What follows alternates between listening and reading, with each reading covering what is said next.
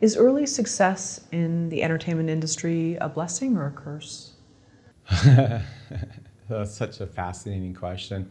I think it could be both. I mean, I think it could be a blessing for someone, it could be a curse for someone, it could be both. And I see that. I'll talk about myself. I had very early success. I'd been in film school a year when I pitched to Ridley Scott. Front page of Variety, Ridley's making the movie. He ultimately didn't, but it was a front page of Variety. Every studio was fighting for me. In some ways, I feel so blessed and lucky because I deal with writers who have so much talent and passion, and they've been at it for 3 years, 5 years, 7 years, 10 years. And they've foregone a career and another career. You know, they are just working on writing. They have a day job to pay the bills.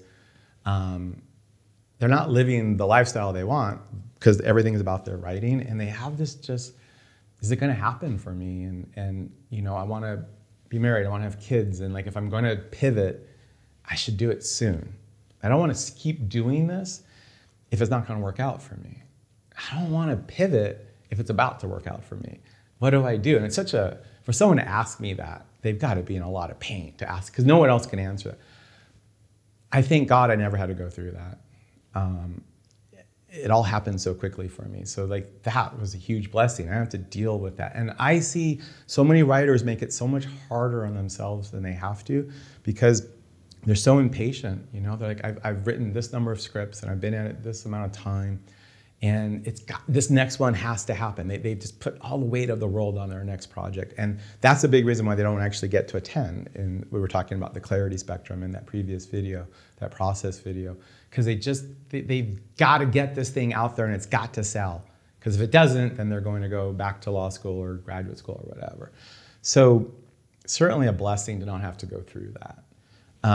It's also a blessing because I learned a lot in my first couple of assignments, and I had producers and directors teach me so much, and I was getting paid.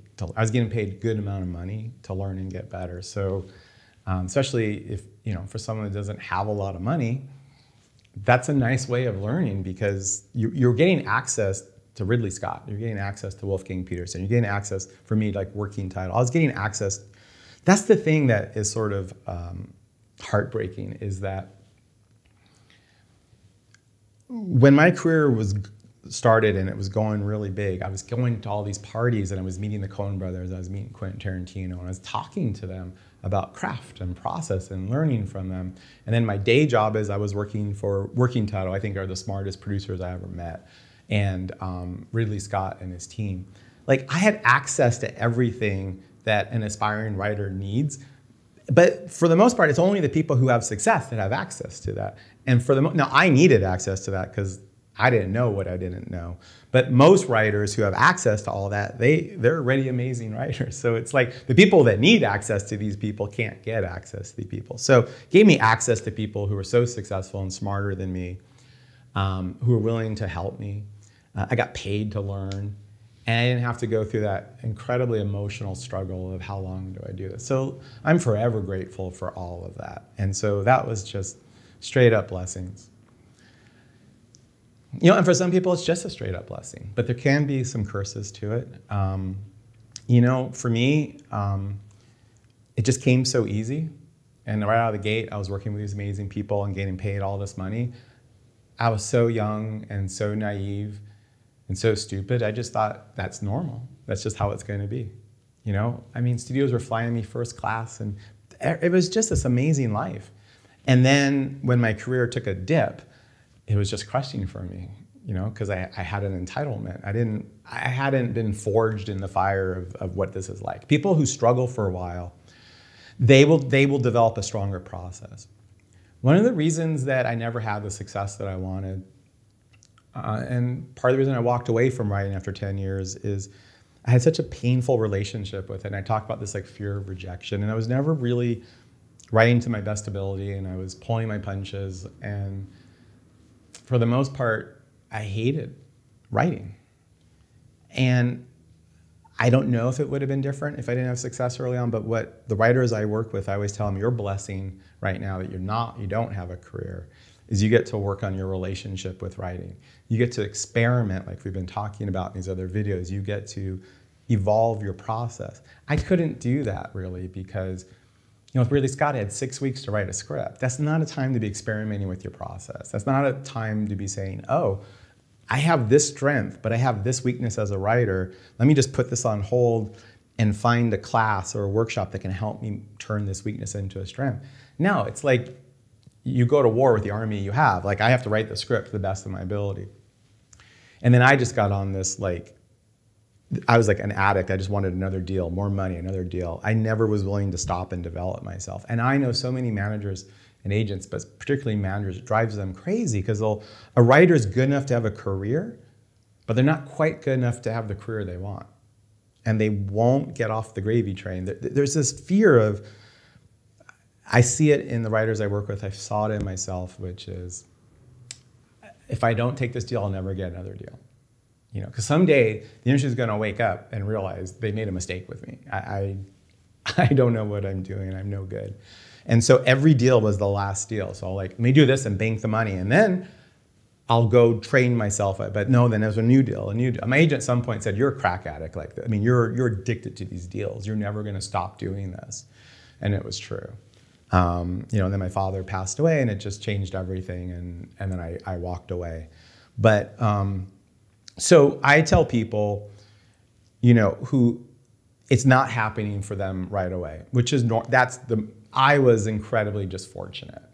I had some really good mentoring, some really good training by people, and I was at the right place at the right time. So it was just very fortunate. But people the normal experience, that's not the case. I just worked with a writer.